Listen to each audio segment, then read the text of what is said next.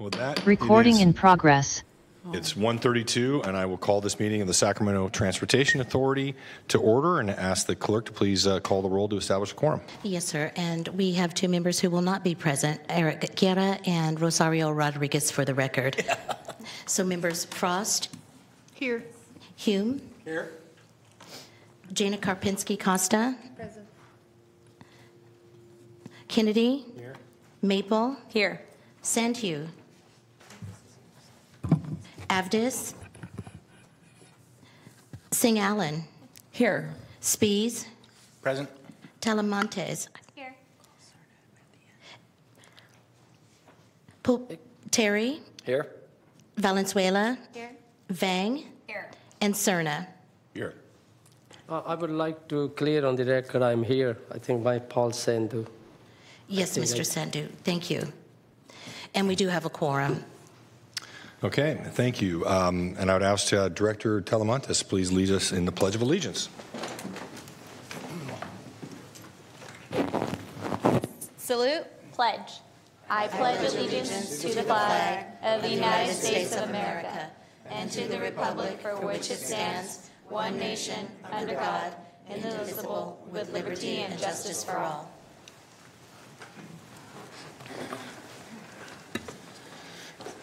Okay, we're packed in at a lively and crowded dais, so hopefully we won't have to stand up again. And Mr. Chair, I have some statements that we need to make. Please.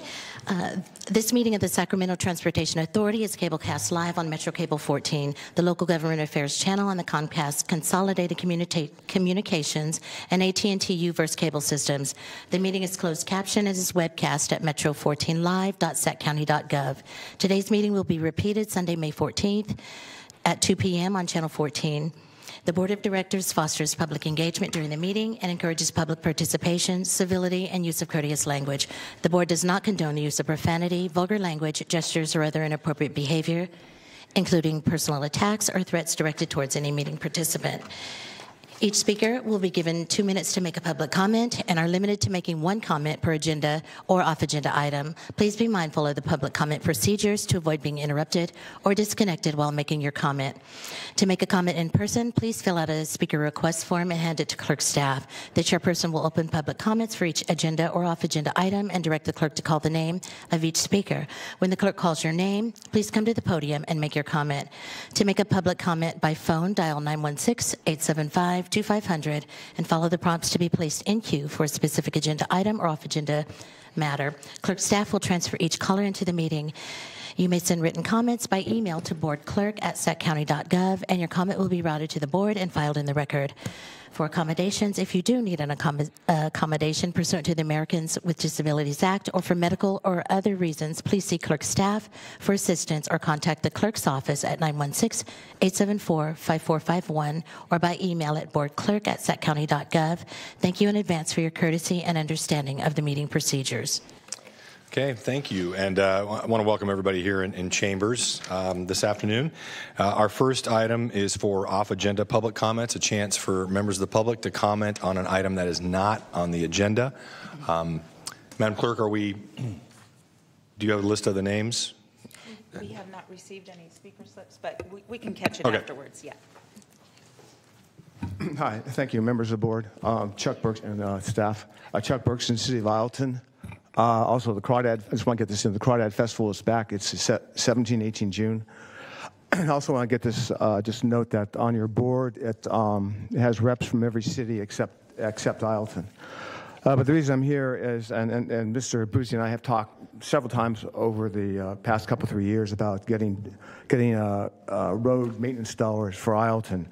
There's none in this budget other than routine maintenance. Even though, when you go by formula, we have no population, we have no miles. However, being located on Route 160 and between 12 and 160, and the traffic going between the Bay Area and Sacramento, we have anywhere from 30 to 40,000 cars a day impacting our streets, also cutting through our town going to 12 and going north and south. Mr. Boozy will tell you we've had exchanges. I'm always late to the game. I'm probably a week or two late after the deadline or a paper or two shy. The notices come by email, but mind you, with a small city with a small staff, I get anywhere from 60, 70 emails a day. It'll take me 2 or 3 days just to go through one day's email. I don't go through emails. I would need notice. So admittedly, whether I'm late or not, I still have 30, 40,000 cars a day going through town, and my roads are in bad shape. I don't have the staff, like I said, to myself, and a few folks. I don't have assistant engineers, deputy directors, analysts, technicians, grant writers. What I'm asking is that the board consider making an allocation for a rural community on an annual basis, so I can catch up with my roads and deal with all the traffic that goes through Isleton and through the Delta. I know that I may not be timely on some of my items, but if I got a notice, like I said, staff is short. But as archaic as it may be, if you send me paper, we'll respond. We'll get it done. Okay, thank you. I'd ask you to maybe wrap up if you can. But that's all I have left. Okay, thank you. And Director Hume has a comment. Thank you, Chair. I know we don't want to get into a discussion on an off-agenda item, and thank you, Chuck, for being here and appreciate that you bring that to our attention. Isleton does get a carve-off, as does Galt. Is that correct, from general funds? Yeah, that's correct, and we'll be presenting that amount under item 8. Okay, thank you. Okay, thank you. Any other public comment for off-agenda matters? And there are no further public comments. And nothing on the phone. Okay. Then we'll move on to our consent items. I believe that's 3 through 5. Actually, Chair, we do have the Executive Director's report for item number 2. Oh, I'm sorry. I skipped over you, Kevin. I apologize. Okay. Executive Director's report. All right, wonderful. Thank you, Chair. So I'm going to do a summary of the Executive Director's report, which is in the board package, but most of this is about funding. So the SACOG 2022-2023 regional funding round staff recommendations were released. On April 28th, SACOG released their staff recommendations for this round with approval anticipated May 18th at the SACOG board meeting. These recommendations include the award of $101.5 million to projects within Sacramento, Sutter, Yolo, and Yuba counties. And approximately $67.1 million is being recommended for projects within Sacramento County. Now we're going to dig into a little more detail on our Measure A Smart Growth Incentive Program. So in November, the STA Governing Board approved a strategy for leveraging Measure A Smart Growth Incentive Program funding as the minimum local match for the SACOG Community Design Program, which is part of the regional funding round I just talked about. This strategy has resulted in $11 million in awards. In fact, all the competitive awards went to projects within Sacramento County, including the cities within. And the strategy leverages Measure A dollars at about 7.7 to 1 or 8 to 1 ratio.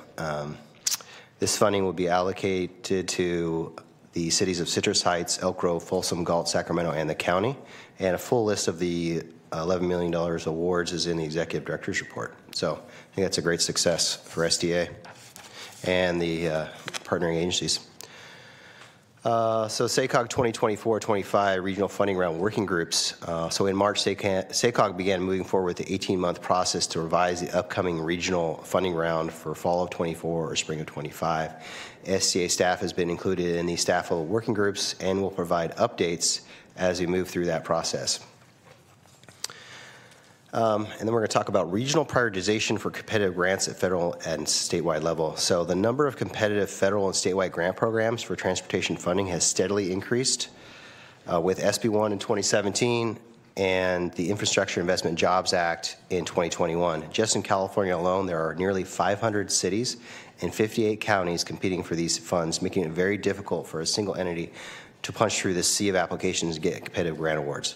Several regions have created a strategy around prioritizing projects for specific grant programs. One region that has had success in doing this is the Metropolitan Transportation Commission. The MTC is a multi-county MPO representing the 9 counties in the San Francisco Bay Area. Through this strategy, they have been able to capture nearly 2/3 of the federal awards coming to California in the last few years through the Infrastructure Investment and Jobs Act.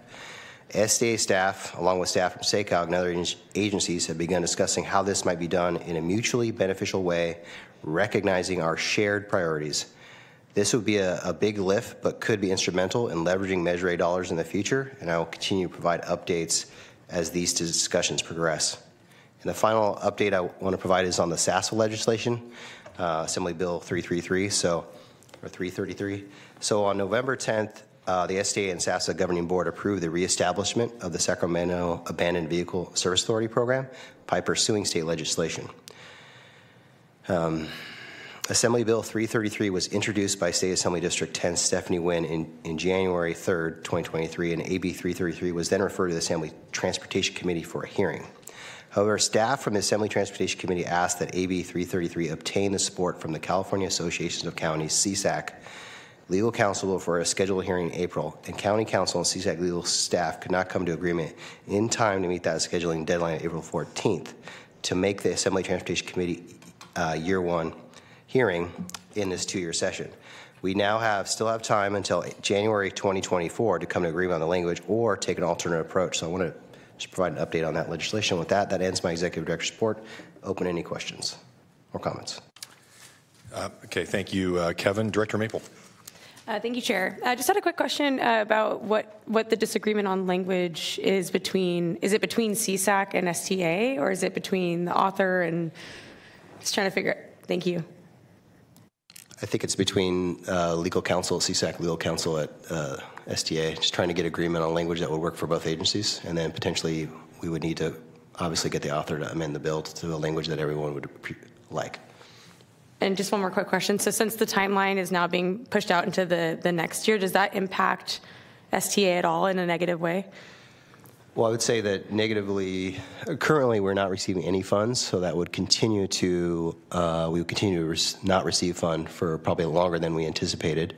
So that there would be a negative impact in that regard if we cannot get this up and running. We are looking at alternative approaches, but that's kind of the current status of where we're at. Great, thank you so much. And thank you, Director Maple, for asking questions about that. I mean, that's a big deal. It's going to have a big impact on all of our respective jurisdictions. And, you know, you and I have had a lot of discussions about this, and I hope we can work through that and only be facing this funding shortfall for a relatively short period of time. Because I know I've heard personally from our own code enforcement and certainly the Sheriff's Department about the impact this is having on their ability to remove some of these abandoned vehicles, which cause a lot of problems, I think, in our communities. So we'll be looking for an update on that as soon as you can provide one, Kevin, so thank you.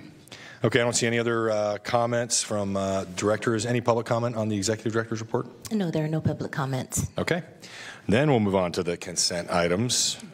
I believe 3 through 5. Any comments from directors about the consent items?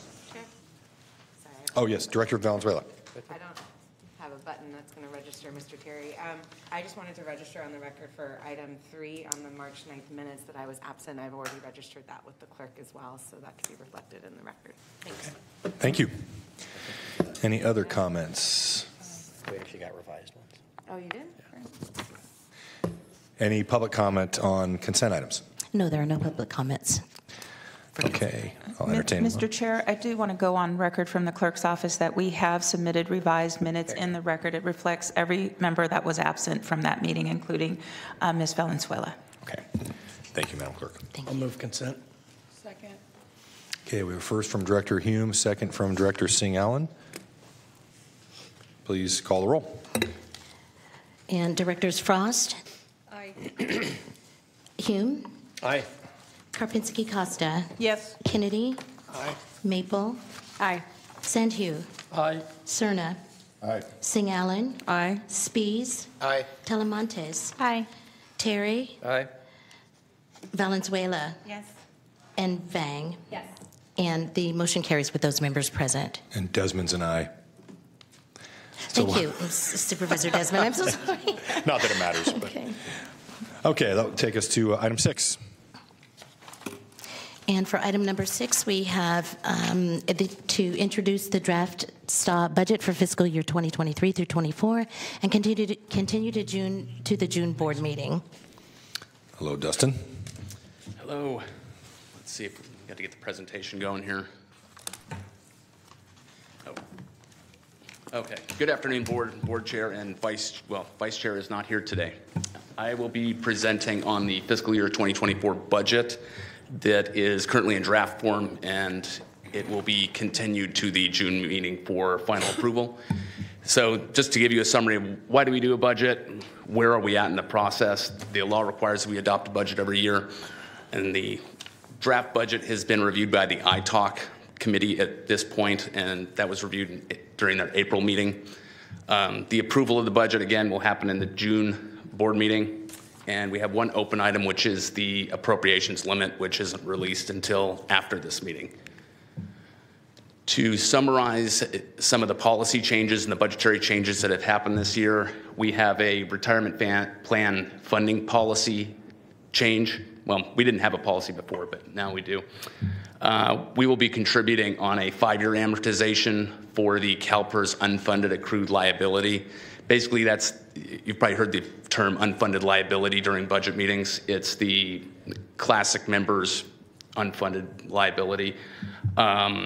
They traditionally allocated over a longer period of time, and we've chose to pay it over a shorter period of time, which will result in approximately $210,000 in savings over this new payment term. We have also added a table for the Smart Growth Improvement Program in the budget, so it breaks out the program completely from the CIP budget. And we have a couple of budget resolution items that we're looking to add to the budget this year that are unique this year. We have not asked previously.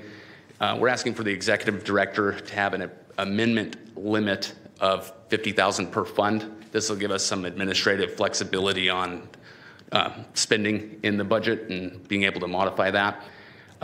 And we'd like to have the executive director have the authority to change sales tax revenues and the related ongoing allocation appropriations. These amendments will be reported to you on the quarterly budget to actuals, so we will be reporting out on any changes that do happen. All right, so this slide represents the revenue comparison between 2023's budget and 2024's budget. To explain this chart, there's a lot going on. We have a bar chart that has the changes in dollar value, and that's represented on the left-hand side. And then on the right-hand side, we have a line graph that shows you the percentage of the change. Just to highlight some of the bigger items here, we're projecting that sales tax, with the help of Avenue Insights, our consultant financial advisor, they're projecting a slight decline in our sales tax revenue going into the 2024 year. And one of the bigger items on here, interest and other, that decrease is because of our proposed refinancing of the bond debt, and the interest revenue that's represented here is because of our swap partnerships. The swap partners pay us a significant amount of money, and we pay them a significant amount of money. You'll see the flip side on the next slide, where the interest expense is also going down uniformly. FSP and SAVSA and SCT MFP will cover in later slides. All right, so this is the same chart, but with the appropriations changes for the year. To cover some of the higher points here, you'll see that the ongoing allocations have decreased a little bit, and that's in direct proportion with the sales tax revenues. The capital improvement program has increased significantly. That's really based on our agency's input. So it's driven off of other public works departments in the cities and the county, and that's how we developed that number. The interest and other charges have gone down significantly, and that's in direct correlation with the refinancing of the debt. So to cover the SCT MFP impact fee program, just to talk a little bit about the flow of this money, it is in our CIP program. That's where the revenue comes in as it is spent in the CIP program. The revenues and appropriations aren't expected to change very much, and we're currently going through a Nexus study that we'll be reporting on later this year. This slide covers the Freeway Service Patrol. One of the only significant changes here is the state allocation revenue is a little bit lower this year, and that's because of a change in the way that we're budgeting. We're budgeting based on how much we believe we can reasonably be reimbursed, as opposed to how much money is there. and the appropriations are consistent from year to year. The administration budget, the revenues are expected to be consistent. The appropriations have changed pretty significantly this year. A portion of that is because of anticipated outreach services and planning studies that staff is planning this next year. And then the larger portion of that, $515,000, is because of our election printing costs, because of the Citizens Initiative, and based on the election code, STA is liable to pay those charges, and we're going to pay that in the 2024 year. Salaries and benefits are projected to increase $55,000 due to the unfunded liability change that I talked about a little bit earlier. Again, that's going to save us $210,000 over the course of 5 years. This slide covers the Sacramento Abandoned Vehicle Service Authority. We were talking about that a little bit earlier. The revenues are anticipated to increase. We're expecting the program to come back into place in the fourth quarter of this next fiscal year. And Kevin mentioned with either the passage of AB 333 or additional legal opinions. And the appropriations are expected to increase in proportion because as funds come in, we pass them to the participating agencies. Transit services, most of this fund balance is the CTSA, Consolidated Transportation Service Agency funding. And historically, the way that the ordinance was written, we collected 1% of that allocation, of the sales tax allocation, and held it for the third decennial payout. In December of 2020, the board contracted out these funds for eligible services, and we're currently spending those down. We currently have contracts with SAC-RT and Paratransit for the expenditure of those funds. And this slide covers our capital improvement program holistically. It's reported on a program, let me say that again, a project level and a agency level. So each agency is nested with their projects. One of the larger items this year was the Capital Southeast Connector Grant Line Road improvement. Otherwise, every agency is fairly consistent with spending year to year. And that concludes my presentation, and this will be continued for approval in the June board meeting. Do you have any questions? Thank you, Dustin. Any questions from directors? I don't see any. Do we have any public comment? No, there are no public comments. Okay, so do you have a question? Move to continue the item to the June meeting. That was my. The chair will second, so we do need to take action on this to continue it, correct? To the 16th. Yes. Okay. We have a motion by Director Hume, second by Director Desmond. Please call the roll. Okay. And Directors Frost. Aye. Karpinski Costa. Yes. Hume. Aye. Kennedy. Aye. Maple. Aye. Sandhu. Aye. Cerna. Aye. Singh Allen. Aye. Spies. Aye. Talamontes. Aye. Terry. Aye. Valenzuela. Yes. And Vang. Yes. And last but not least, obviously, Chair Desmond. Aye, thank you. Okay. And unanimous vote by those members present. Okay. Thank you very much. That'll take us to item 7. And for item number 7, we have the Freeway Service Patrol Zone 2 request for bids determination and contract extension amendment. Good afternoon, board chair and members. Last March, staff released the requests for qualifications to area tow providers and providers from outside the area that had previously requested to be included on the STA's FSP procurement mailing list. 3 companies, All-American, Myers, and Sierra Heart Auto Service, were deemed pre-qualified to provide cost proposals to any request for bids for FSP services issued through March of this year. On March 15th, staff issued requests for bids 23 FSP-02 for Zone 2, which is Business 80 and Interstate 80 from Exposition Boulevard to Placer County line, to the 3 qualified firms. STA received responses from All-American Towing and Sierra Heart by the deadline. No other responses were received. Both responses were over the estimated budgeted hourly rate. STA or staff respectively recommends the board take the following 2 separate actions. 1, reject all bids received from the RFB 23 FSOP 2. Authorize the executive director to extend the current Zone 2 contract for 1 year. After the contract is extended, staff will work to refine the scope of services to stay within the projected budget for the upcoming requests for bids. And that concludes my verbal presentation. If you have any questions. Thank you, Jennifer. Any questions or comments from directors? Don't see any. Any public comment on this item? And there are no public comments. Okay, so we have to, can we roll that all into one motion, or we have to do separate motions? 2 separate motions. Okay, so the first, I'd look for a motion to reject all the bids received. I'll make that motion. Maple. Second, Terry. Okay, we have a first and a second on the first motion. Please call the roll. Members Desmond. Aye. Frost. Aye. Hume. Aye. Karpinski Costa. Yes. Kennedy. Aye. Maple. Aye. Santu. Aye. Cerna. Aye. Singh Allen. Aye. Spees. Aye. Telemontes. Aye. Terry. Aye. Valenzuela. Yes. And Vang. Yes. And we do have a unanimous vote with those members present.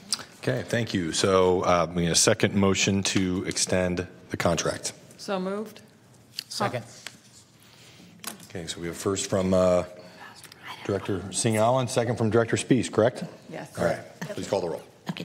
Members Desmond. Aye. Frost. Aye. Hume.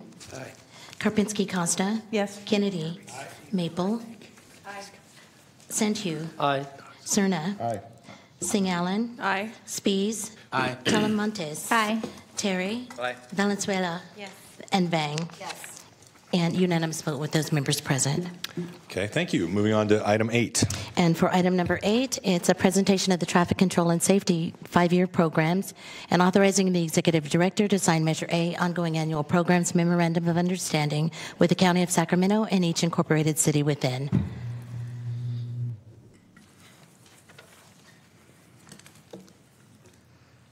Wonderful. Could we please bring up presentation for item 8? Oh, wonderful. Okay, so good afternoon, Chair and board members. I'm here to present on the Measure A ongoing MOUs and the traffic control and safety 5-year programs. With me here today, we have representation from the county and the cities behind us if there's any detailed questions on the traffic control and safety 5-year programs. So let's talk first about Measure A funding that goes to the county and the cities. There's 3 main sources. There's traffic control and safety program, there's the safety streetscape pedestrian and bicycle facilities, and then the final amount is for the city street and county road maintenance program. This is the total amount of funding that will be available to the county and the cities over the next 5 years. That's what we anticipate. For the cities of Ileton and Galt, they get a direct allocation as opposed to being part of these programs to give them a little more flexibility. So that's the amount that they get. The way we do these is we have these MOUs. They operate for 5 years, and it kind of sets how these funds are distributed. And so those MOUs will expire in June. So we're going through this process of updating these 5-year plans as well as getting approval for these MOUs. Talk a little bit about some of the taxpayer safeguards and reporting that are associated with Measure A, and these are for the funds we just talked about. I'm going to talk specifically about traffic control and safety program. So the traffic control and safety program requires a 5-year plan that is filed with STA. There's a biennial reporting requirement, so they have to update that plan every 2 years. And then there's also a quarterly reporting. So they have to report quarterly on how those funds are used, and that applies to all of these funds. Those quarterly reports are then reviewed by the ITOC, or Independent Taxpayer Oversight Committee. And then as part of the annual audit, there are also some additional checks that are in place. So specific to the traffic control and safety program, which I'm going to present here, are how the funds are going to be. We anticipate the funds are coming over the next 5 years for the cities and the county of Sacramento. Just a quick breakdown. And so the way the expenditure plan is written is those funds can only be used for what's written in the expenditure plan. They have this description here. It covers essentially traffic control systems, high priority pedestrian and vehicle safety projects, emergency vehicle preemption, And then we have a second document that the board adopts to further define that, which is called the definition of eligible expenditures. And you can see that this definition provides a little bit more to what is eligible. So it's really about traffic control and safety on the roads that affects motor vehicles, bicycles, pedestrians, even people with disabilities. So I'm going to present at a high level kind of each city and the county. But before I do that, I wanted to provide everyone with kind of generally how these funds are being used by the city and county. So first use is planning. A lot of agencies will use these funds for create a Vision Zero plan, what's called a local road safety plan, an ITS plan, which would be an intelligent transportation system plan. They use that for planning. Second thing they use these funds for is traffic control and safety operations maintenance. So it could be operating a traffic management center that a lot of agencies have. It could be for traffic management and speed control. And there's some good examples of what agencies are using, how agencies are using those funds, including maintenance of signals, maintenance of intelligent transportation, maintenance of guardrails. And then the last one is these safety and traffic control projects. So these agencies will either locally fund projects or they'll use these local funds as the match for these grants I've listed here to try to leverage Measure A funds to try to build a lot of these projects we're going to talk about. So the first high-level plan overview I'm doing is for City of Citrus Heights. Keep in mind there's an attachment. There's about a 3-page attachment. Sorry, each city or county has provided a plan that's 3 or 4 pages long on how they use these funds, and which much more detail than I'm providing. I'm just providing a high-level overview. So for City of Citrus Heights, I just want to point out a few things. So the Old Auburn Complete Streets project is a kind of a good traffic and safety project that is. They use these funds as the match for active transportation program funds to build this project. And another good project they have is the San Juan Complete Streets Phase 1A project. They're leveraging SACOG funds. City of Elk Grove, they have several projects here. They have a good annual speed control program they use to address citizens' complaints regarding speeding through residential neighborhoods, put in some traffic control measures. On the right, you'll see this Bruceville Road and Poppy Ridge Road intersection signalization project. That was a project where it was existing stop control intersections, but it needed to be signalized for safety, so they signalized that intersection. Another good one I'd point out would be the Power End Road and Congestion Relief Project. This was actually awarded funds by SACOG this month, which is great. Congratulations, City of Elk Grove. And they're using our Measure A funds as the match to move this forward. Okay, City of Folsom. So City of Folsom, they have the traffic maintenance and operations, and they also use it for traffic capital improvement program. So the maintenance and operations inside, they use it to replace damaged traffic signals, retrofit existing traffic signals. They've got a nice picture of a signal cabinet. There's so much equipment in that signal cabinet, it's amazing. But they have to continually make sure that equipment is in a state of good repair, and they use these funds for that. And then they use it to implement their ITS master plan, the local road safety plan, and some of the other planning documents. So this is City of Rancho Cordova. They have a similar operational program called the Traffic Control and Safety Program. And they're also using it for the Sunrise Elementary circulation improvements, which is improvements to essentially improve safety around Sunrise Elementary. And they make a really good statement here. I want to point this out. So these projects and programs are vital to improve the traffic and safety of Rancho Cordova, but I think this money is essential to all the communities, right? This is a dedicated source of funding specifically for traffic control and safety to address citizens' complaints regarding safety, to look at issues that they report on. It's used a lot for even minor improvements in residential neighborhoods, whether that's speed humps or radar feedback signs. So it's a great source of funding for that. City of Sacramento, they have a lot of plans. They have a Vision Zero safety program. They operate a traffic operations center. They have they periodically replace damaged guardrail, and they have kind of a unique program, which is a railroad quiet zone program. So there's Accolade railroad crossings that they've made more safe with these funds. And last is the County of Sacramento. So they have kind of a nicer way of calling a speed control program called the Neighborhood Traffic Management Program. And they use these funds for speed tables, speed feedback signs, traffic calming. They use them for capital projects for safety improvements, and then also install and upgrade and coordinate traffic signals. They provided a really good before and after.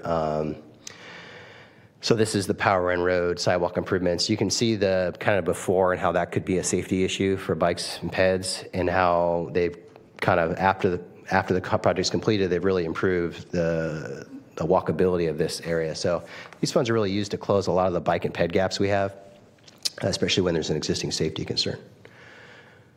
And I'm sure this one has SACOG funding or some other ATP funding on it as well. But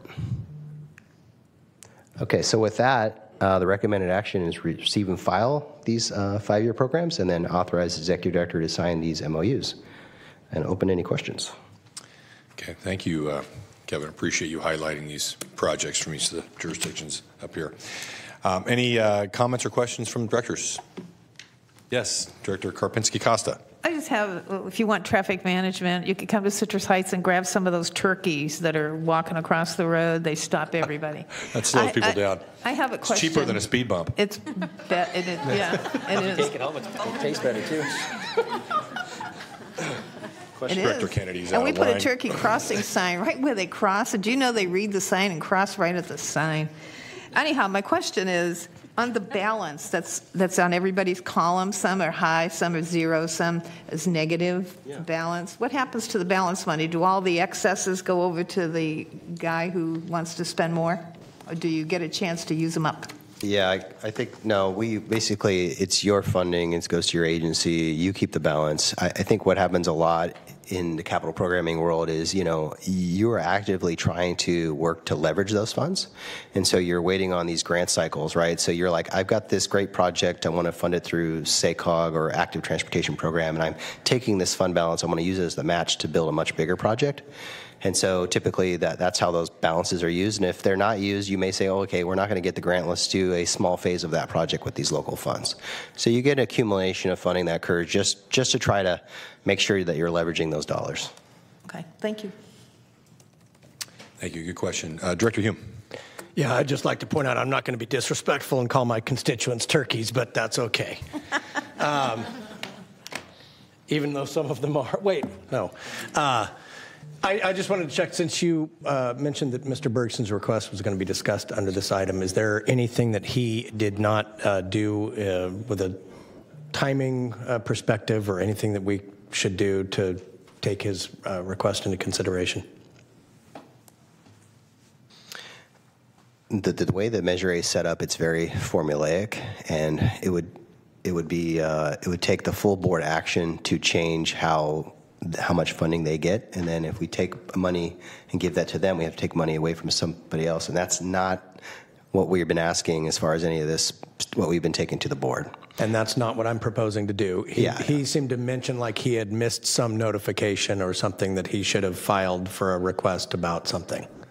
Yeah, I sent out an email requesting information, basically requesting these 5-year plans, and also requesting some presentation material for them, and I did not need it from City of Isleton because they have their own set aside. Top line and allocation. He thought he missed a deadline. He didn't miss a deadline. He was fine in that regard. That's all I wanted to verify. Thank you. Thank you, Director Hume. Any other comments from directors? Comments or questions?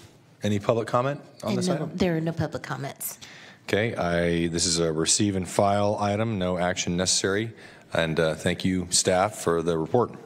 I think there was an authorization that the executive director needed. Oh, yes. I'm sorry. Yes, You're correct. Right. I would move that authorization. Second. Okay, we have a first and a second. Thank you, Director Hume and Director Singh Allen. Please call the roll. And Directors Desmond. Aye. Frost. Aye. Hume. Aye. Karpinski-Costa. Yes. Kennedy. Aye. Maple. Aye. Sandhu. Aye. Cerna. Aye. Singh Allen. Aye. Spees. Aye. Talamontes. Aye. Terry. Aye. Valenzuela. Yes. Vang.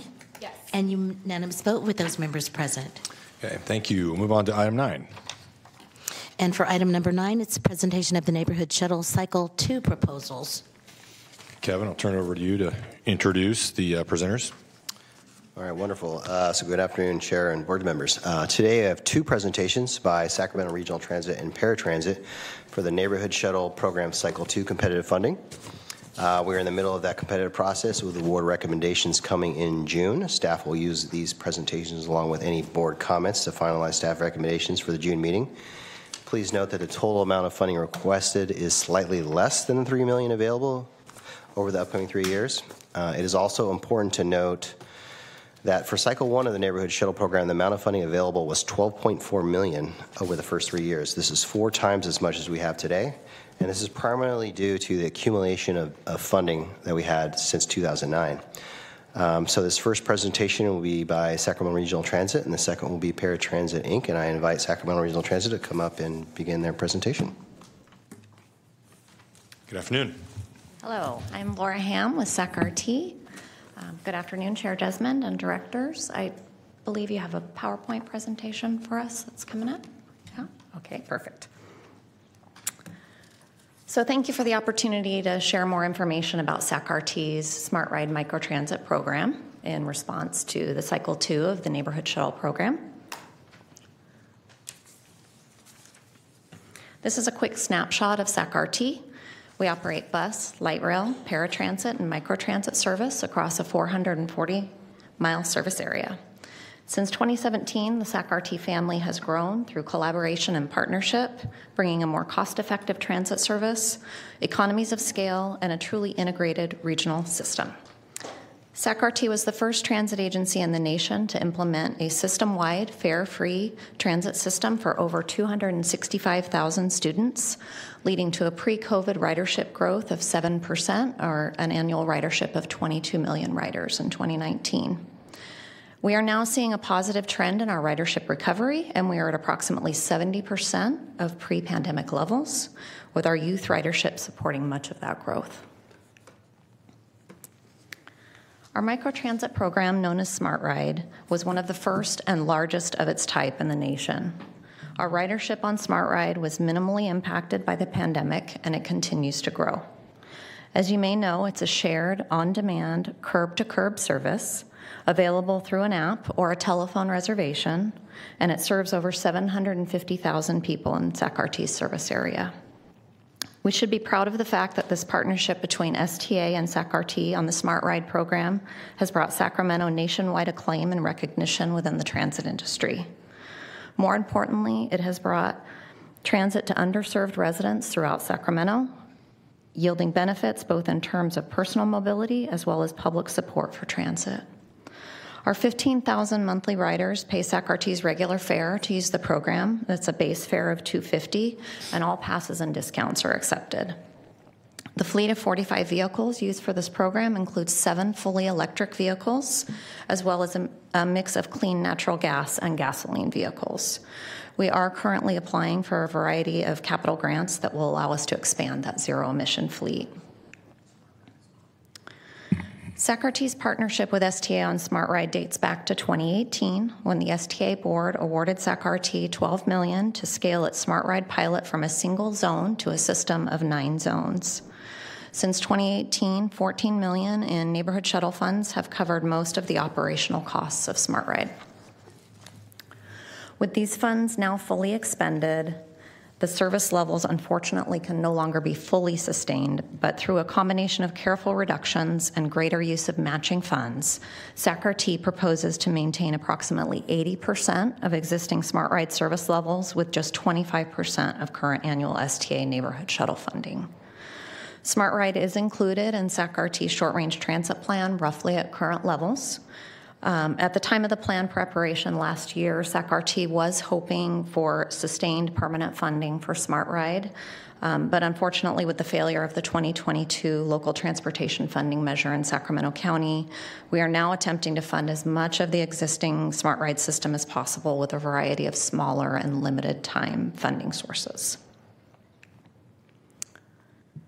So more detail here on the operating cost of the 9 zones. Our most expensive zone is the Citrus Heights zone at $1.9 million. That also includes portions of Antelope, Orangevale, and Fair Oaks. Second is the downtown East Sacramento zone at $1.7 million. Both of those zones currently operate from 6 a.m. to 9 p.m., while the other zones operate from 7 a.m. to 7 p.m.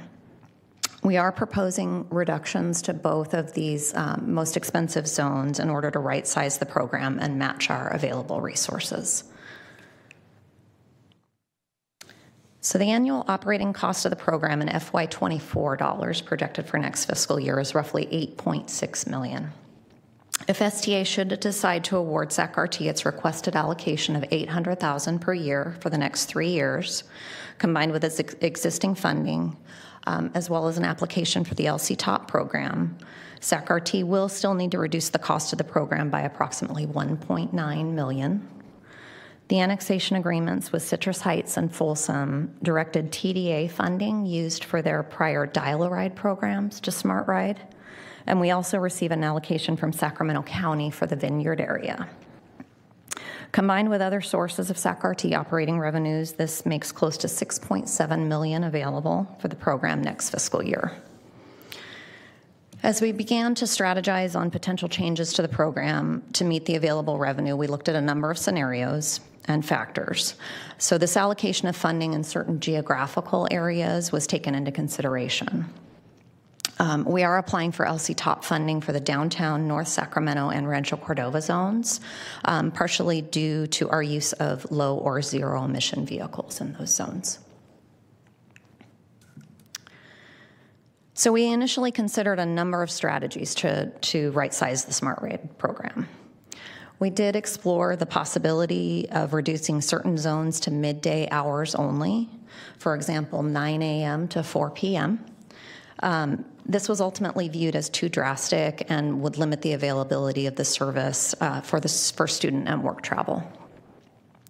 The idea of an increased fare was also explored, but fare increases provide limited revenue for this type of program. Our total fare revenue for SmartRide is about $200,000 annually currently. That's less than 2% of the operating cost for the program.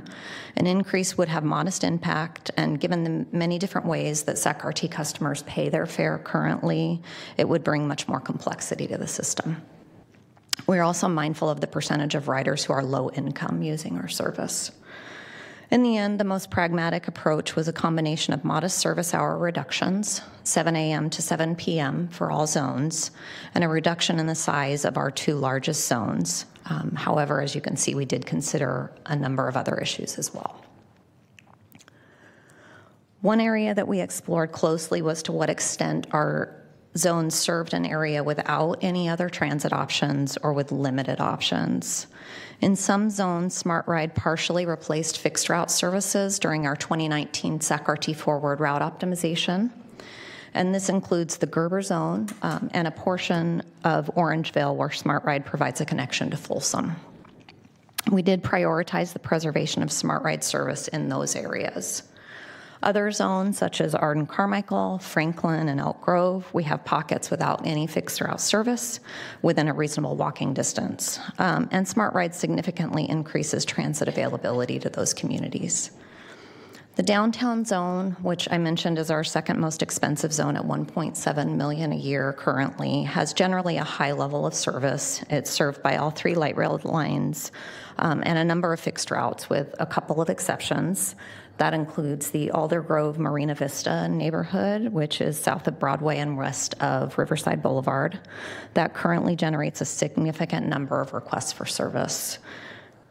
The proposed changes would reduce the downtown zone considerably so that it's essentially only serving that Alder Grove Marina Vista neighborhood and the new Marisol Village housing on North 12th Street. And several other hot spots in downtown. So this would be connecting riders to essential services in the downtown area as well as available fixed route services. In the very large Citrus Heights zone, we felt that some reductions were required to improve efficiency and contain cost.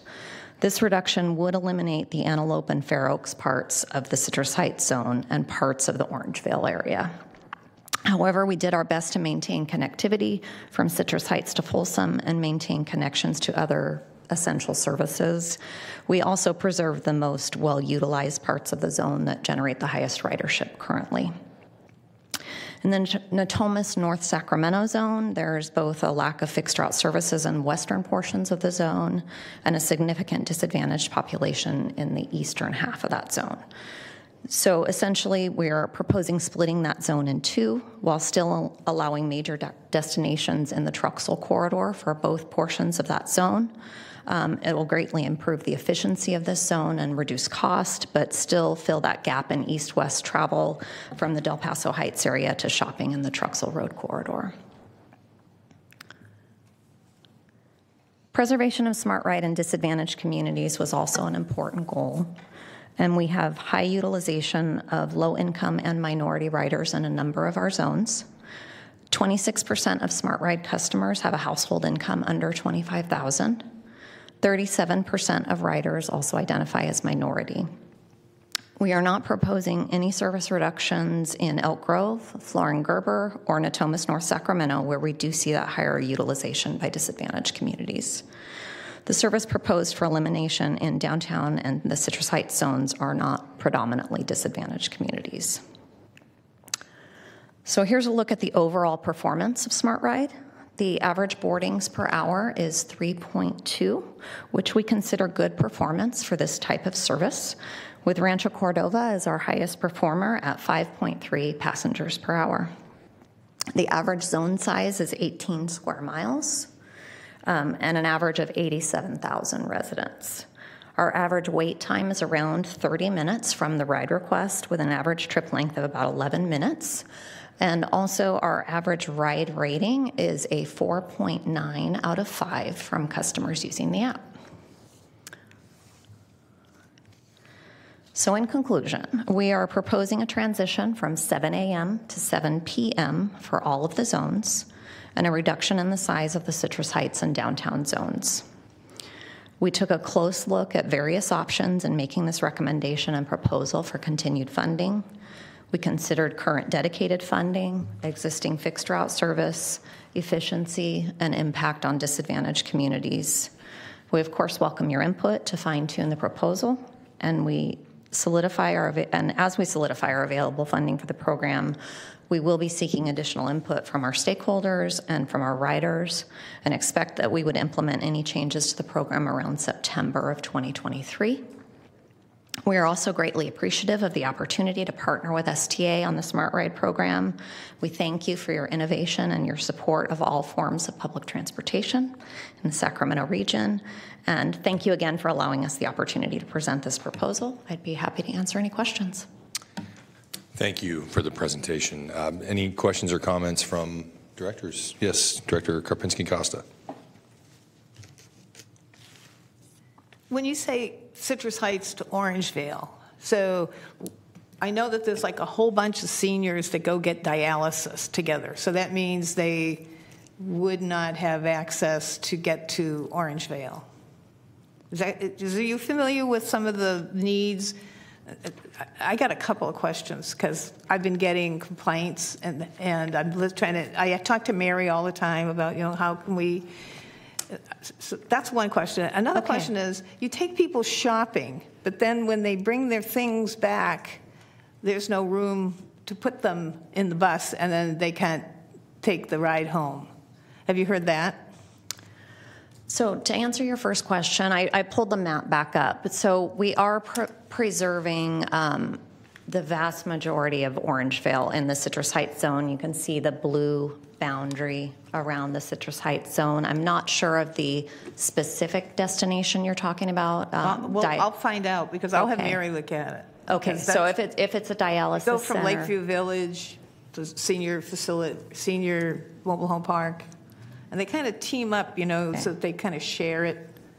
It's almost like their own private bus. And so they're using sometimes Smart there's Ride some together funding available through what was that thing I served on? the senior things. I'm not thinking brains right now. So back to the other question. When people go shopping, do you have a policy of what they can put back on the... We don't have a specific policy regarding the size of packages or the number of packages. What we do ask is that individuals can carry their items onto the vehicle in one trip. They're not bringing bags on and then going back to the curb and bringing more bags on to help keep our system on time. And then the other considerations are safety related, that we're not blocking the aisles or taking up space that may be needed. But if someone's sitting in one seat with something on their lap and they want to put something on the seat next to them that's vacant. That would be reasonable under our proposal.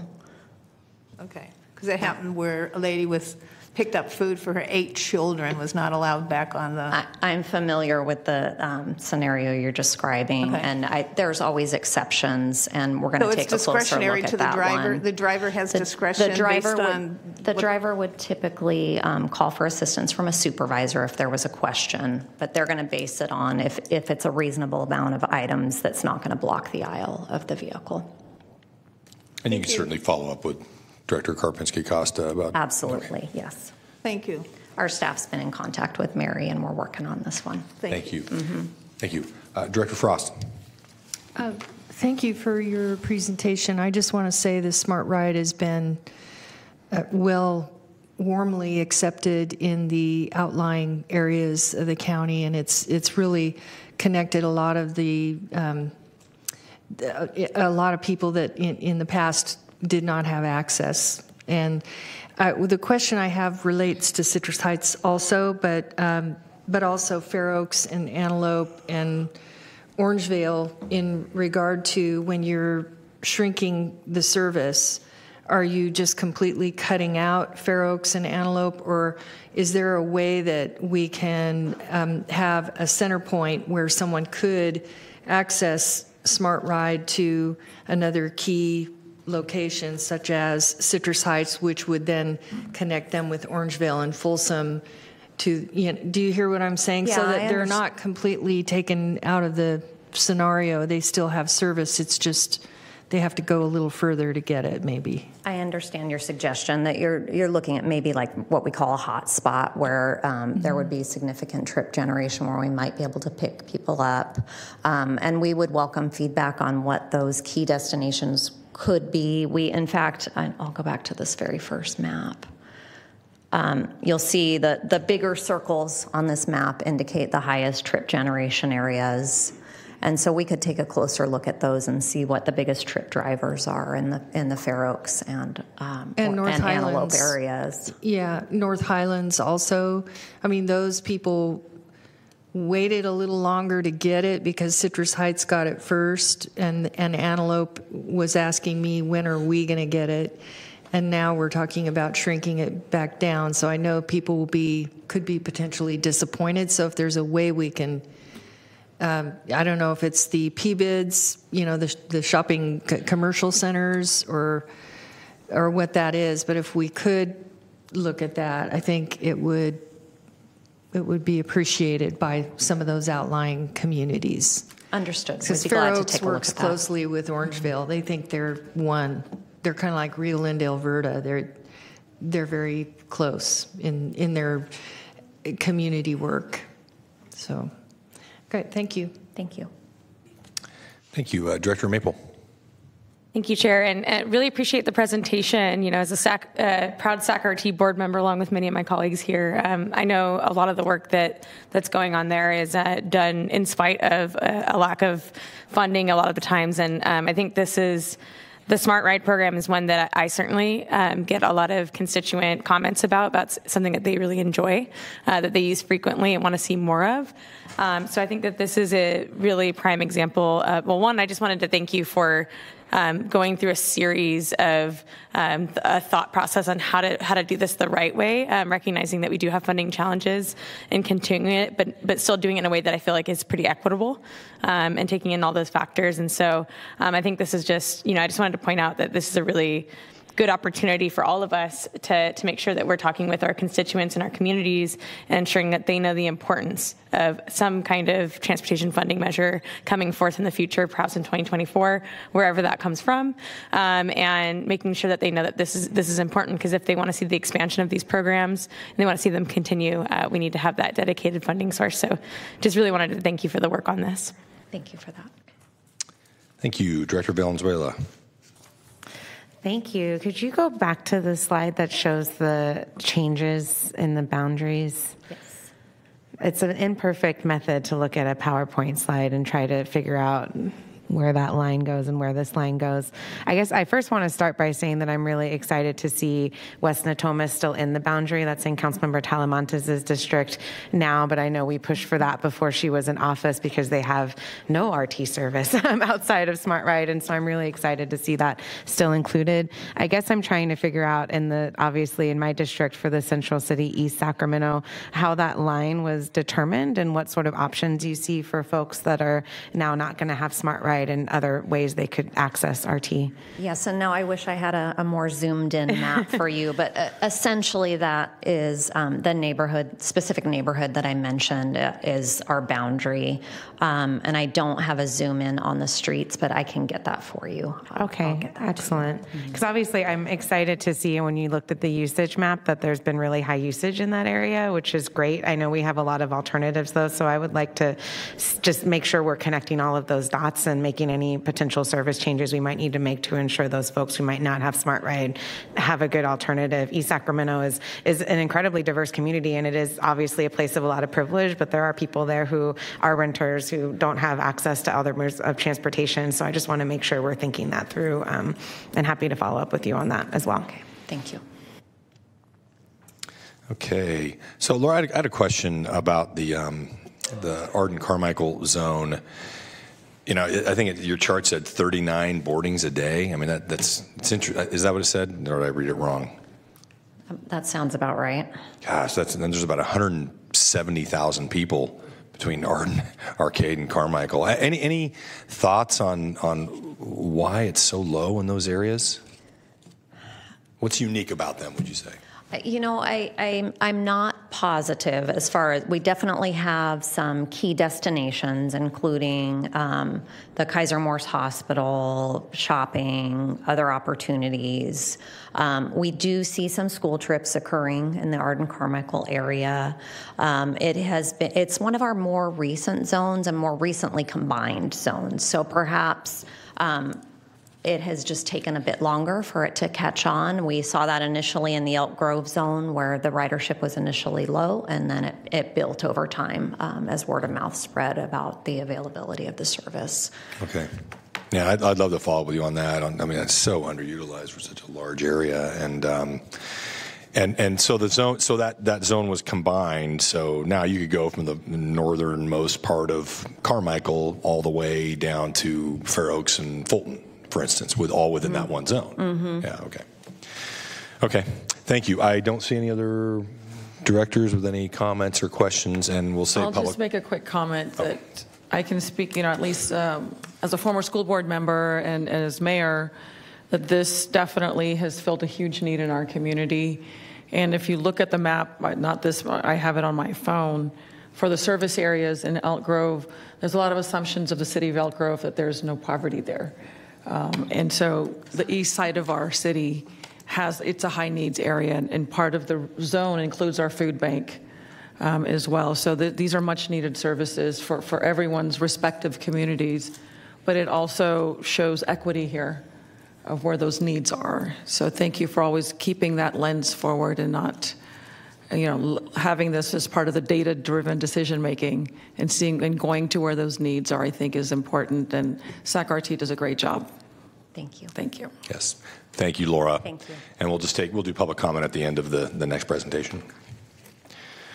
Okay. And Okay, with that, we can ask Paratransit to do their presentation.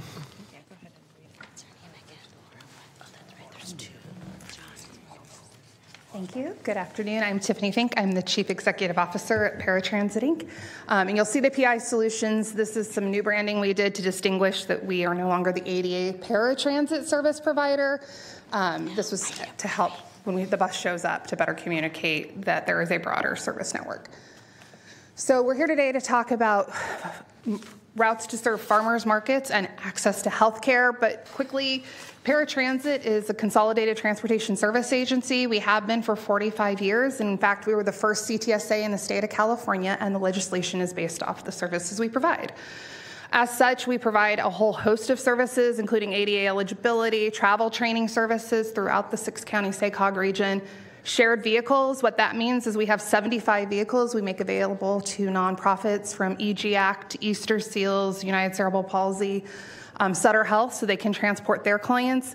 Pre-COVID, this vehicle share meant that we did 200% of the ADA rides annually off-network. So 100,000 rides were on-network. We kept 200,000 rides off-network onto our partners. We provide contract transportation to regional centers, community-based shuttles such as the one we're discussing today, and do driver training. We do vehicle maintenance, including maintenance for Sacramento Regional Transit for 14 nonprofits, and do all the taxi inspections for the city of Sacramento. We do adaptive vehicle rentals. Many people do not know this, but we have a fleet of accessible vehicles that can be rented by the public that are wheelchair equipped, hand control. So if you have a disability and want to self-drive, we can make that available. And we are in discussions with the airport about how to make those vehicles available at the airport to people coming to visit the region. We do shared bike and scooter instruction and consulting. So just quickly, one of the things that I wanted to point out is we work a lot with individuals who are older or with disabilities, so we've really moved to this icon-based marketing and outreach. We realize that for a lot of people who either have limited English proficiency or struggle with disabilities, icons are how they connect. And so each one of these icons represents the programs, whether it's our Access for Youth or Moving Youth to Job, which was the workforce program that has been previously funded through this, and I can say we'll continue on just with a different funding source, to our Destinations Mobility Vehicle Rentals, our community food program, which came from the pandemic. To date, we have delivered more than 2.5 million meals to individuals in need in Sacramento County. We have moved to this type of outreach, and it's been very successful. So our mission in general is to expand mobility and accessibility by providing innovative programs and services to the community. So we're excited to be here to talk about how we can bring that innovation to this program. So in 2022, the White House convened the second ever conference on hunger, nutrition, and health. To put perspective, the last time this conference was held, Richard Nixon was president. And from that came WIC and SNAP. So the idea was to talk about the growing need for food insecurity in America. It's been a big focus here in the region. And prior to that conference, they actually held listening sessions around the country where they talked about innovative programs that were happening. Paratransit was invited to attend, and we participated based on all the work we had done with Family Meal and Great Plates Delivered. From that, there was a big an increased dialogue about how do we not only increase food access, but deal with the gaps that factor on health. 5 goals came from that. The first was to improve food access and affordability, to integrate nutrition and health, to empower consumers to make and have access to healthy choice, to support physical activity for all, and to enhance nutrition and food research. So the programs we're going to talk about today are designed to solve the first 3, or at least try and provide solutions. And this all fits a growing effort that Paratransit has taken on since we've kind of changed our path from providing the ADA network, which is really looking at what I call purposeful transit, which is how can we provide mobility that also serves other needs that we are trying to settle in this county, whether it's food insecurity, homelessness, workforce development, and how can we do that in a way that we better multiple initiatives through one investment. So in 2022, we had also teamed with Alchemist and Meals on Wheels to try and put together a program to address these findings. We ended up creating a program called People to Produce. People to Produce was a pilot program. It was funded at $80,000 a year from the U.S. Department of Agriculture, which was, I believe, the first time the USDA has invested in transportation in Sacramento. So in this, what we did is develop a route that serves the South Sacramento area and connects the Pinnell Center to the Florin Road Farmers Market. These were chosen because of the need and the food desert that is surrounding the Pinnell Center area, and the fact that the Florin Road Farmers Market is the only year-round farmers market in the county. Last week was the first week, and on that, we were at max capacity. We saw 194 boardings within 3 hours served by 2 vehicles, which meant we were at 32 passengers per hour and a cost of a little less than $3 a trip. I can tell you today we actually exceeded that ridership. And unfortunately, I don't see this as an anomaly because we've already heard of them asking, how do we bring more? Will there be capacity for it? I think it's a reflection of just how great this need is in this region. What we're proposing as part of our address today is to expand this pilot program and offer 4 additional routes, which would allow us to connect some of the most underserved food communities to those existing farmers markets. I will also note that part of the way we selected the routes was we looked at the efficiencies in our schedule and where we had the most what's called slack or time between services. We do a lot of serviced regional centers, which is peak hour, and how we could cost efficiently utilize time to be more productive to result in a lower cost service that moves the most amount of people. So I know this isn't the greatest map at this point, but we've proposed 4 zones. The first would be the Upper Land Park, Broadway, Midtown, Downtown area. And the second would be the Midtown, Downtown, Rail Yards, Richards Boulevard, South Natomas area. These were developed in partnership with Alchemist, knowing that there is a large food insecurity and there is limited food within this portion of the corridor. And these would connect to the Capitol Mall farmers market that runs from about May to the end of September. The other zones would expand out South Sacramento, the remainder of South Sacramento, the Gerber, Franklin, Mack Road area, so slightly south of where we are, and then also reaching over to the Oak Park, Colonial Heights, Fruit Ridge, and Florin area to connect down to the farmers market at Florin Road. These are mindful of the services such as SAC-RT, but a lot of the destinations would require multiple zones, and we know that for people making these types of trips, having to transfer becomes a deterrent.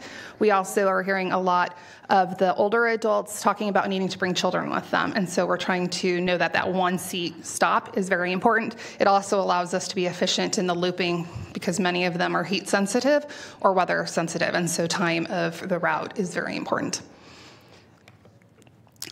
So the idea would be that on Wednesdays, we would serve the Capitol Mall Market, which is the days it operates. Thursdays would be the Florin Road Market. We are already in discussions with the local food banks about how we could repurpose the Capitol Mall routes into routes to serve food distribution sites from the food banks. A lot of people take their car, but not everyone has a car, and depending on where you live, carrying that much food is really hard even to do fixed route transit. So we're looking at ways we would then, in the off-season, develop routes to access food distribution centers in these key corridors. Each route will continue to be operated by 2 buses on staggered headways, which will increase the coverage and offer riders multiple options on how they need to shop. We've actually upfitted every one of the cutaways from the standard ADA size to have 16 seats. They used to be configured for 6. And they have seat back handles. We also have added all the safety features to allow up to 10 standees, so we can get up to 25 people per loop, which is really max capacity on this. Director Valenzuela, did you want to have a comment now or wait till the end? End of the okay, thank you. So we're really working on how we can do that. The pictures here are actually the lines waiting from last week. The second portion of this is on the health access side. We've been working with several of the healthcare providers, including River City Medical Group, which is the largest Medicaid, Medi-Cal provider in the county, to address the issue about access to healthcare. This isn't only an access issue, but the fact that our driving economy and the cost of healthcare is driven by people using the emergency room for preventative or reactive care instead of preventative care. And if we can get people good food, and the idea of food is medicine, and get them nutritious medicine and get them preventative care, we can not only provide mobility and increased health factors, but we can also drive down the cost of healthcare in this country. So the Health and Human Services has identified a national need for expanded access to healthcare, and they created the Healthy People 2030 initiative. The idea is to increase access to comprehensive, high-quality health care, and it's to get people to that preventative-based. So with that in mind, and building off the model we developed with food, we have come to create access to health care shuttles. These were designed to look at areas with quick connections to existing hospitals and medical centers. We've actually proposed 8 routes. They would operate 1 day a week, some in partnership with a food route, some on the days there's not a food route, there would be additional routes. Every day would have at least 2 medical routes running in different parts of the county. We work for Arden Arcade in Carmichael. We'd be making connections to Mercy San Juan and Kaiser Morse. The Midtown, Downtown Broadway area would connect to UC Davis, Mercy, Sutter, and the community clinics. Oak Park, Tahoe Park, Colonial Heights, Fruit Ridge, Lemon Hill. We're looking at UC Davis, Mercy, Sutter, and the community clinics. North Natomas and South Natomas with the garden land would come in to connections to downtown, and we want to intentionally connect to the SNAHC to deal with the Native American health, and that's a large draw. North Sacramento would connect in as well. Franklin, Gerber, Mack would then connect down to South Sacramento, and so we'd be talking about Kaiser South and Methodist with Greenhaven, Pocket, Florin, and Southland Park making that same. And from Elk Grove, we'd be looking at additional service to Kaiser South and Methodist.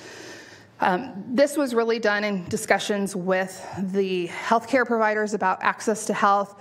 As part of this, we plan to convene an Access to Healthcare Summit to bring the healthcare providers together to talk about how we handle mobility in this region. But we worked, as I said, closely with River City Medical Center to talk about the issues they have in getting their clients to follow up health. And their biggest issues were access for food insecurity and access for health. So the shuttle details, as I said, each route will operate initially 1 day a week, with each weekday having 2 different portions of the county served. They'll serve medical centers, but additionally light rail and bus stops in the corridor and community centers. So we want this to be a place where we can work with trusted messengers to get people to know they can get here and that this is a safe, reliable way to get to the medical center. It would also tie into those light rail and bus stops to allow someone from outside these areas to get to a corridor to use the system to come through. It would be a deviated fixed route, so it would run on a time schedule, but would allow a curb-to-curb service for up to 3 deviations, so a little bit of an ADA paratransit style service in this corridor for those who could not access it, and those deviations would be able to be a week prior. The thought is that this will help also keep service off of the ADA network where it can be travel trained to here.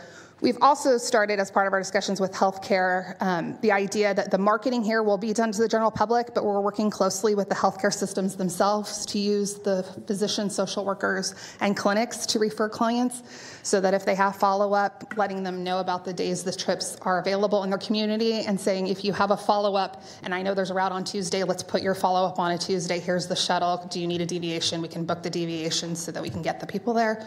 This is important for the access for the rider, but it's also important for the healthcare systems because one of the challenges the clinics face is many of the clinics struggle to stay in business because they are paid per client, and when their clients no-show, the doctors do not receive funding, which is a detriment to doctors wanting to run these types of clinics. So the more that we can get the community to the clinic, the better chance the clinic has to stay operationally funded and to attract good physicians into these types of services. So it goes back to this idea that transit connects the community, but when we can really connect the community to transit, it's going to thrive. And in this idea, it's that idea of thriving not only through mobility, but through all modes of how we function as a community. So some quick performance metrics. The farmers market, we anticipate roughly 26,600 boardings, about 1,600 hours, about 25,000 miles, and we expect that we can maintain passengers clear close to 16 passengers per hour because of the targeted nature of the work. For the access to healthcare, we'd be looking at roughly 53,000 boardings, about 6,600 hours, or 100,000 miles, and we're, because of the type of nature and the deviations, closer to 8 passengers per hour. So estimates come in at nearly 80,000 boardings a year. With the $185,000, our hope is to clear less than $2.50 a ride. And that is our presentation. Okay, thank you. Several directors in the queue to speak. Director Valenzuela. Thank you. Really exciting model and program, so thank you for coming to present it. I have some specific notes about the food zone in my district because, you know, there's another year-round farmers market in Sacramento. It used to be under WX, and it's currently out at Arvin Mall. It will come back to WX when that construction is done, so I'd like to coordinate on, I think for me, the priority for those residents in Southside Park is helping them support the Arden market because I know those vendors have been impacted by the temporary relocation for the Caltrans project so that they come back better than ever to Southside Park. And then obviously, once you have that year-round market back right in the middle of that zone, I mean, maybe there's an opportunity for us to work with River City Food Bank or some of the other providers to think about swapping that around. And I did want to say, because I know my colleagues in the South are aware that SNAC is opening their second location very, very soon in the South area. So really excited to see you focusing on how do you get folks from other part of the county to there, because it is the only Native American health center for now, but very soon. And I'm not sure if that had been communicated, but would love to see how we can expand access across all of the zones to ensure any client of SNAC can get to those areas wherever they might live. Absolutely, and I will note for right now the proposal is for Monday through Friday, which is why that farmers market's not in there. That is our current operating hours. Okay. We have gone after an areas of persistent poverty program to study how you could blow this up to a larger scale so that we can go more community-wide dedicated service. And with that, there will be a second call for federal funds for the areas of persistent poverty that we're going after for operational dollars, which would allow us to handle what would currently be overtime costs to operate on the weekend. But we are securing funding to get past this phase and already thinking about the future. Okay, and I'm happy. I mean, the Capital Mall Market is fantastic. I think maybe it's an opportunity then, though, to, like, during the week, go to River City Food Bank, because I know getting access there, it can be a challenge as well. So maybe it's an opportunity just for us to collaborate after today about how to best optimize your resources for that. And I look forward to that. River City Food Bank is already a partner in the CTSA program with Paratransit. We do all their maintenance and coordination. So any way we can to expand with partners, we look forward to. Great. Okay, thank you. Director Vang. Thank you, Chair Desmond. First, I just really wanted to take this opportunity to say thank you to Tiffany and just your incredible staff at Paratransit doing this hard work, and really the collaborative efforts with Meals on Wheels and Alchemist to shuttle many of our low-income seniors, especially in Meadowview, to the nearest farmers market. I think many of my colleagues on this dais know that food insecurity in South Sac, but in particular, actually, the Sacramento region, our food insecurity rate is actually higher than the U.S. average, and so the need is really dire here in the Sacramento region, and we know that expanding transportation, having different options for our seniors to be connected to food is so vital. And so I really just want to take this moment to say thank you. I was actually at the Pinnell Community Center this morning at 9 a.m. because I had a meeting there. And I actually spoke to some of the seniors, many who actually didn't speak English, Spanish, and Hmong. And they were super excited about the program. I saw them in their bags. They also got the $20 vouchers from Alchemist. And I also understand that there's a long wait list. And it's incredible when you were pulling up the numbers how each of the rides is only like $2.32, and the budget that you're requesting is like decimal points, right? And I'm just thinking about ways that we can leverage even our local jurisdiction resources and figuring out how we can expand this program because it's just so vital. And so I'm really excited that the program is not only starting in Meadowview, but there's an expansion throughout the city, and especially also a shout out to South Natomas because I know that the need is very dire there as well, and really happy to see that on the presentation. So just thank you for everything that you're doing. Stay the course, and then us as elected leaders got to find more dollars to help you expand that program because it's so vital for this region. So thank you. Thank you, and we welcome anytime you want us to sit at the table and help you figure out how we can rethink the solution. We're here to be partners. Okay, thank you. Director Maple. Thank you, Chair. And I think you might have already answered my question that Director Valenzuela brought up, which is, so this is just Monday through Friday, that's correct? Because I'm not sure if, one, Alchemist is an amazing organization. They do great work in the district and in my neighborhood. And I'm not sure if Sam has said this yet or not, but we actually are bringing back the Oak Park Farmers Market. And the goal is to bring it back year-round, which will be a great benefit to the community. But we got to find a way to hopefully expand it because it's going to be on Saturday. So. Actually, that was one of the first projects we looked at, other than the Florin. It's the weekend, and because it is for us an overtime where we would have to staff specifically for that, we wanted to start with routes that we could do within our existing capacity, but that is on our planning, and that was part of what was included in the areas of persistent poverty grant, is to look at what would it take to sustain that. For us, we believe we can recruit and hire for it. It's just a question of what kind of revenue stream, because we don't want to start something, have the community depend on it, and then take it away, because we know it can actually have worse outcomes for them, their willingness to engage in the future to solutions. Awesome. And yeah, I just wanted to, again, thank you for your work, and want to give a shout out to my colleague, Director Vang, as well, for her work on the Food Justice Task Force in the city. And maybe there's a way that, we can connect and be at the table for future discussions. Thank you. Okay, thank you. Director Cerna. Thank you. So one of the great things about public service up here is learning about new things when you thought you knew it all, right? So I was really pleased to hear that of all the different types of services that paratransit offers, the one that you mentioned, Tiffany, about individual vehicles for folks that are traveling through SMF that need hand operations. How do we get that word out to especially like Southern California destinations, either by way of working with those airport systems or even the airlines themselves that, for instance, may have their own monthly or quarterly magazines that we all find in the backs of the seats to let people know that this service even exists. So I guess what I'm asking is how do we get the word out to best make use of that offering? So we are currently working on the marketing. So this was a program we actually kicked off pre-COVID that kind of slid back. So the first thing we wanted to do is see what happened post-COVID.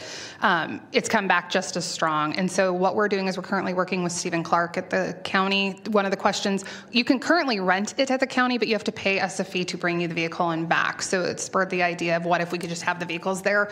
Many of the vehicle rental agencies do not offer this type of equipment. We have the ability to be able to have you rent it ahead of time and through a key box access it there. And so once we figure out the logistics, the hope is that we would like to see this become a way to market individuals to come to the community, whether it's for tourism, but a lot of times it's family members who are coming in for weddings, graduations, all the things we want them to do, to know that you have an opportunity to be able to do this, or you can take your family on vacation and have that available. So that's something where we are hoping to partner with the county to look at how can we message it. We've already started discussions with the board that we know we're going to need to add to the vehicle fleet. We put in a grant to the Federal Transit Administration, bus and bus facilities, to actually ask for additional expansion vehicles out of the Lono process because we can do these as hybrid vehicles, but we're continuing to look at ways to do it.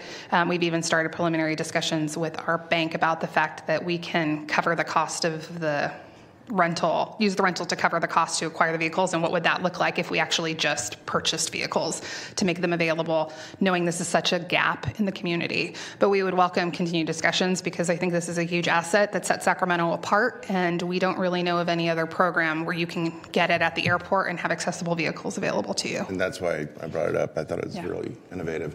The other thought, too, if it's not part of the existing conversation about marketing, is maybe include our health systems too, because obviously you're going to have folks that may be physically challenged that often use the health systems, and they should understand that maybe once they get outside of the space of a hospital or inpatient care, that they understand that this is a way that they can expand their mobility options.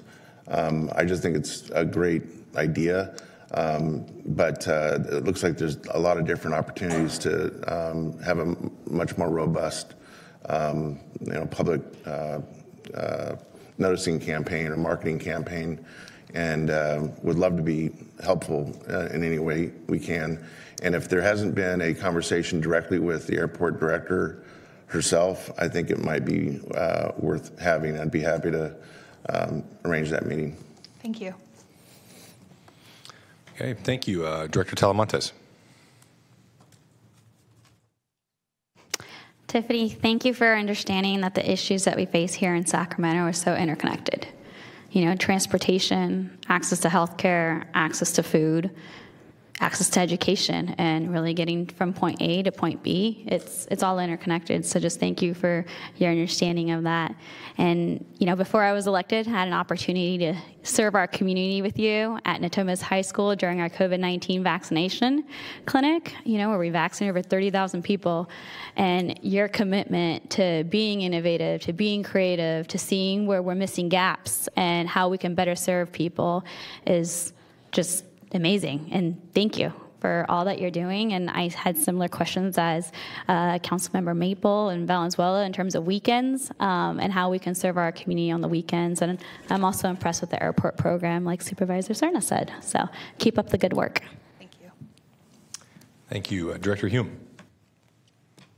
Thank you, Chair. Well, I'm going to take things in a slightly different direction here, and I just, first of all, I appreciate all the talk about the farmers markets. I mean, I think paratransit is the first one. We've talked a lot about farm to fork, and paratransit is taking the fork to the farmers, and so that's a good place to be. But you know, when Tiffany, when we looked at our separation from RT, and I don't think she'll mind me telling this story, but I told her she was either going to be like that movie where the guy's twirling his cowboy hat as he rides the bomb down, or she was going to be the greatest comeback in sports history. And I'm happy to report that I think from everything that we've seen, it is squarely in the latter camp. And I appreciate Director Cerna and others commenting on the innovation because we're at the point now where partners are seeking out paratransit on how do we utilize your services and how do we grow our access and how do we do some of these things that make those interconnections. And it really, you know, I think Tiffany kind of throws it offhand of how easy it is, like, oh, we just decided to do icons because they're easier for people to understand if they have disabilities or language. But that's all, it just comes to be, and it seems so effortless. And I just want to provide kudos here while she's standing in front of this board, because as the last remaining elected on the board of directors over there, unfortunately, many of us don't get to see just the innovation that's happening. So, congratulations. Thank you. Dr. Strangelove too, by the way. Thank you. Stop worrying and love the ball. Okay. Well, thank you. So thank you, Tiffany, for the presentation. And I don't think you got sufficient feedback, I hope, here from the directors. I don't see any other directors with comments. Kevin? Yeah, so we'll take all these comments and we'll come back next meeting in June with some actual recommendations, hopefully some contracts so you can actually see what it looks like. One suggestion I have based on this conversation would be if there is interest to provide a letter of support for the area of persistent poverty grant that they're pursuing. We could put that. I could put that in the action item for next month if we move forward with the awards. I'm going to take that as a Pat's thumbs up as a thumbs up. So universal support for that. So. Okay, no further action on this item, so we will move on to item 10. Okay. And I'm sorry, was there any public comment? No, sir, there was no public comments. Thanks, Lydia. And for item number 10, we have an update on the refunding of the 2009C, 2014A, and 2015A series bonds variable rate to fixed rate. Great afternoon discussion, bond refunding. Kevin put it last just for you, Rich. You're welcome, Supervisor Kennedy. He requested this be later in the afternoon. One real quick comment. The meeting goes to 3:30, so you've got 30 minutes. Wow. Funny guy. Can we recess into a performance evaluation for the executive director? That's next month. All right. Well, good afternoon again, board chair. And I'm Dustin Purinton, the accounting manager with STA, and I'm presenting with Peter Schellenberger with PFM, and he's a managing director there. We're presenting on the continuing saga of the refunding of the variable rate bonds. And just to give you guys a summary of where we are at in the process now, the interest rate and market conditions still favor the full refinancing of the bonds if we continue going in that direction. Over the course of the last 2 months, authority staff and PFM financial advisors have distributed an RFP, and we have received 10 responses. All the proposals confirm the viability of our proposal that we presented in March. So it gives us a good feeling that we can continue going forward with this. 5 of the firms were interviewed, and 3 of the firms were selected for the potential transaction. The underwriters selected, Bank of America was selected as our senior manager, Wells Fargo and Siebert, William, and Schenck are co-managers on the potential deal. The next steps in the transaction would be board approval of the transaction with more finalized numbers during the June meeting.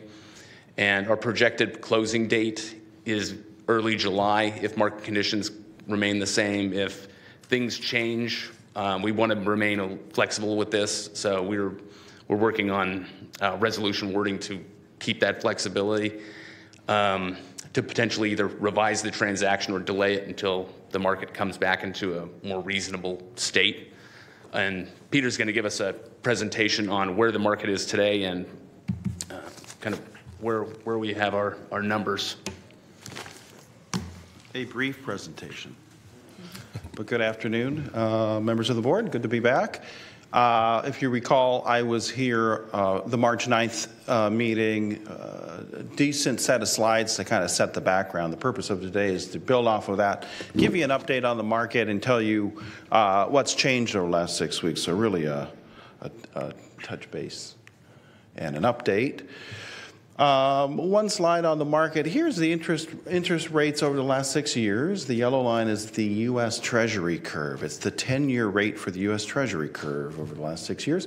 The blue line is a tax-exempt curve. Again, the 10-year rate for the tax-exempt curve. Tax-exempt, the tax status, taxable and tax-exempt simply goes to say that investors that purchase these bonds, for taxable bonds, they have to pay interest on that. They have to pay taxes on their interest. For tax-exempt bonds, not the case. So you always expect tax-exempt bonds to be lower than the taxable equivalent. The current 10-year Treasury is 3.39%. So it started the week at 3.5%. Some fairly favorable news on inflation came out the last 2 days. And so the market liked that, and rates came down about 10 basis points just since Monday. 3.4% for the U.S. 10-year Treasury rate. The tax-exempt equivalent is 2.3%. So we like the higher taxable rate because it reduces the cost to terminate the swaps. We'll look at that on the next slide. We like the lower tax-exempt rates because you, as a tax-exempt issuer, will go out and issue tax-exempt bonds. So the lower, the better there. Here is the mark-to-market. Currently, the authority has $318.3 million of variable rate bonds. They have the same number of interest rate swaps. Those interest rate swaps, the value of interest rate swaps, go up and down, and they go down as taxable rates go up. And so you could see as rates were very low during the pandemic, the cost to terminate and exit the swaps reached a peak of $140 million. Now, with rates relatively higher, taxable rates relatively higher, the cost to terminate is $39 million. So it's a fairly favorable point in time from just an exit strategy on the interest rate swaps. So the proposal would be to use fixed rate bonds, go out and issue new bonds in the amount of about $300 million to take out the variable rate debt, $318 million of variable rate bonds, and fund this termination cost of $39 million. So with the additional cost, it begs the question, well, how can we do that in a cost-effective manner? Shouldn't we just stay where we are? How can we afford the additional cost? And therein is the interest rate. Currently, you're paying about 4% on your synthetic fixed rate or your interest rate swap portfolio, about 4%. We can go out in today's market and issue at about 2.95%. So therein is the play. If we could hit the point in the market where the termination cost is relatively affordable and then fund the cost on the tax-exempt side at a rate much lower than 4%, we could overcome this $39 million. So those are the set of numbers that I will walk you through on this next slide. So here is the current market and the results March 9th. The total cost to go out and fund that termination cost and issue relatively inexpensive tax-exempt debt compared to where just staying the baseline cost of $454 million of debt service on the $318 million of bonds through 2039, that $454 million, that would go up by about $10.7 million, or in present value terms, $9.3 million. 9.3, so about a 2% increase in debt service costs. In March, it was $12.6 million. So the market's improved a little bit. That's one takeaway from today's discussion. The market's hanging in there and slightly improved, and the cost would be $9.3 million. Additional cost over the long term through 2039 to exit the swaps and fix it out with fixed rate debt. There's a second piece to this sort of equation. That is the cost and the ceiling, if you will, to the increased cost of fixing out the variable rate debts, the increase of $9.3 million. We would issue the bonds this year with the ability to refund those on a 10-year period. So fast forward 10 years from now, what's the ability to refund again with the new call option in 2033? So I'll get the forward down soon here. Fast forward to 2033, if you recall, we looked at the ability to refund these bonds once again and to claw back that cost of $9.3 million. Have to make a few assumptions. We assume a 20-year average of tax-exempt rates would prevail in 2033, and we would refund whatever is outstanding, namely the maturities from 2034 through 39, or about $150 million of outstanding bonds. Assuming 20-year rates prevailed, you can expect to receive about $15 million in present value savings at that point in time. So those are the two pieces of the equation. You would go out, you would fix out the variable rate debts, terminate the swap. Instead of paying 4%, you would pay 2.95%. The net increase is $9.3 million. Can you claw that back in the future? If rates are on their 20-year averages, the answer would be yes, in the amount of $15.2 million for this sort of net overall savings of $5.9 million. It'd be sort of the patient investor's approach. It would take time to realize that. Okay, what if rates aren't prevailing at the 20-year average? We do have some cushion. Rates, and this is a moving target, it was different in March and today, rates could be 120 or a full 1.2% higher in the future than the 20-year average, and still claw back the $9.3 million. So that's a fairly fast-moving, fairly complex set of numbers.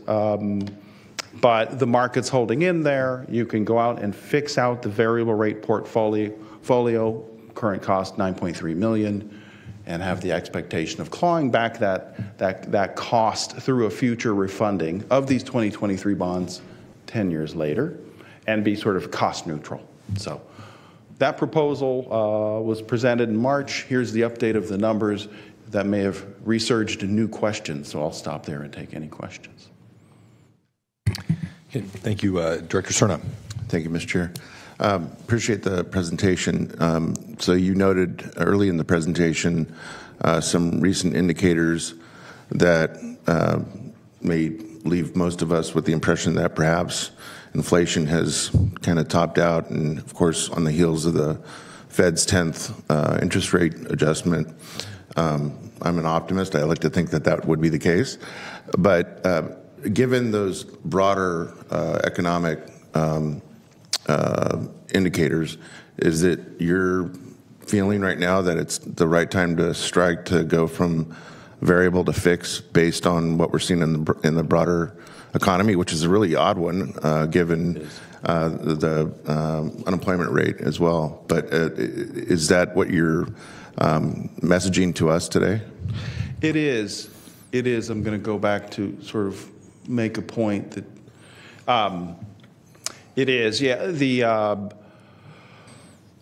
the termination cost was previously $140 million. So you may hope that, and for most cases, you do hope that rates come back down. And you're right. Inflation was at 9%, the peak, and it's as of April, it's at about 5% year over year.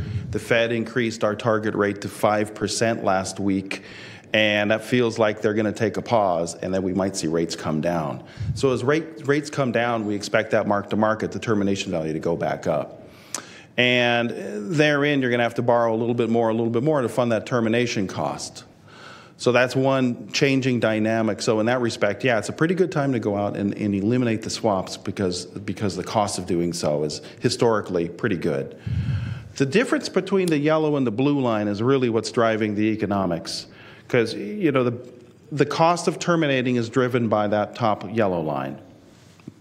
The higher the taxable rates go, the lower the cost to get out of the swaps. You're going to sell bonds based upon the blue line. So you want that difference to be the greatest. And you could see over the last 7 years, it's been fairly tight. So there's an odd dynamic driven by so much going on in the market that the difference between taxable and tax-exempt rates is really what drives this transaction. And so with respect to that relationship, now is a pretty good time to go. Yeah. Great. Thank you. Okay. Please continue. And that's all we had to share to give you an update. There's no action requested. I'll let Dustin sort of march you through the next steps, or Kevin, but we didn't want to catch you off guard with what the heck are you talking about? Coming back in June with a set of documents to contemplate your and approve. So let me turn it over to Dustin. Thank you. And Kevin. Sure. I don't see any other comments or questions from directors. Did you want to? Yeah, I think we're good. I think we'll come back in June with probably some more refined parameters in what we're doing. I did want to mention that we do have Holly from B of A. She's here as well, just to kind of listen in and hear the discussion. And that's it. Thanks. Okay. Any public comment? And no public comments. Okay, then we'll move on to item 11, our last item, comments from authority members. I don't see any. I'm just going to make a quick comment. You know, we've been meeting with this subcommittee to talk about future Measure A and hear from various stakeholders. I believe we're going to come back and maybe report back to the board within the next month or so. Something that has come up is we know, I think we've all been hearing there's a lot of other groups having discussions about what a future measure might look like. So something that Director Singh Allen and I and Kevin have talked about is maybe should we look to try to consolidate some of these efforts, or at least get everybody at the table.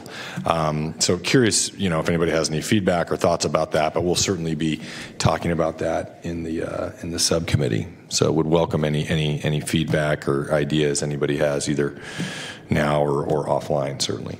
So.